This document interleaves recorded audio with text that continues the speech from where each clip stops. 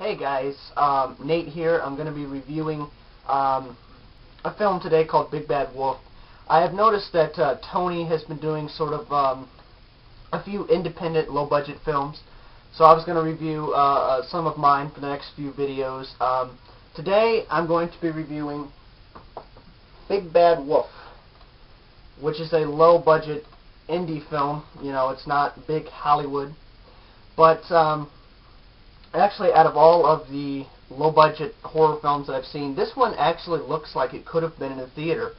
Great quality camera, I just want to say that.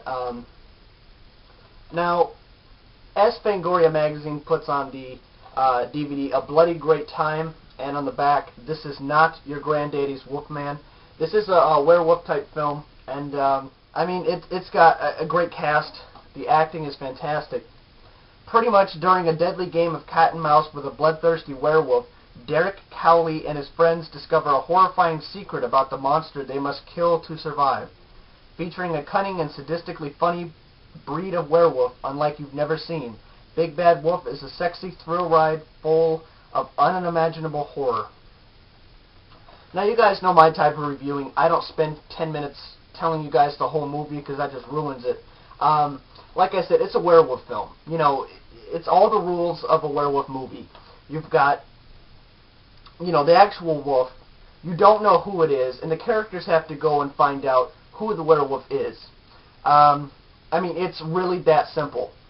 You know, like I said, the main character is Derek Cowley, you know, a teenager with a stepdad who may or not be the werewolf.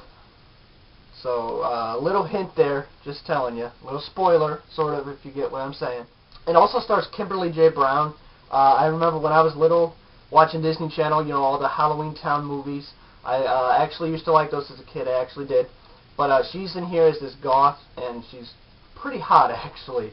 But yeah, Kimberly J. Brown, Richard Tyson from Black Hawk Down, and There's Something About Mary.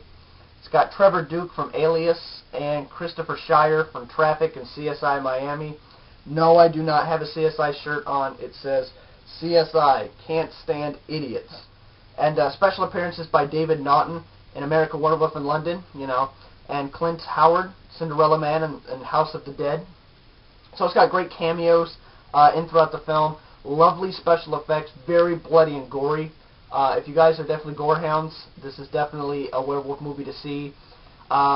There's, you know, a few boobies and titties here and there, so, I mean, it'll also get, you know, the teenager, you know, which that's really all we want to see in a horror film. But, seriously, the acting is fantastic. For a low-budget film, I think out of all, as you can see, this is just one shelf behind me, and you can't really even see all of them, but out of all the movies I have, the low-budget, independent horror films, this takes my pick for the greatest acting, cinematography, and since it's a low-budget film and it didn't get a theatrical release, you know, of course it was, you know, an independent film and it went straight to video, I'm surprised that it didn't get a theatrical release. I really am. But, I mean, it's just fantastic. The DVD does come with a few bonus features, creating the wolf, the director's commentary, and a music video. Also, the music in this film is fantastic. I loved it because it's definitely great music. You know, like I said, there's even a music video for it.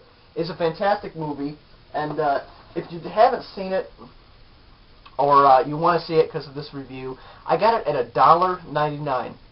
$1.99 for a fantastic movie at Kmart of all places. So go down to your local Kmart. You know, I mean, come on, it's $2. Pretty much, and, you know, tax. I mean, that's not a lot for a great movie. It's just a fantastic movie, and I thoroughly enjoyed it. Hopefully you guys do. Hopefully you check it out. Pretty much, I'm going to definitely give this film a 4 out of 5 stars. You know, there are a few things wrong with it. I mean, you know, anyway, this is my review. I think it's, yeah, it's 5:54, so I got like 5 minutes. So I will be watching the Super Bowl, you know, so I got about 5 minutes. So and I will see you guys later. Bye.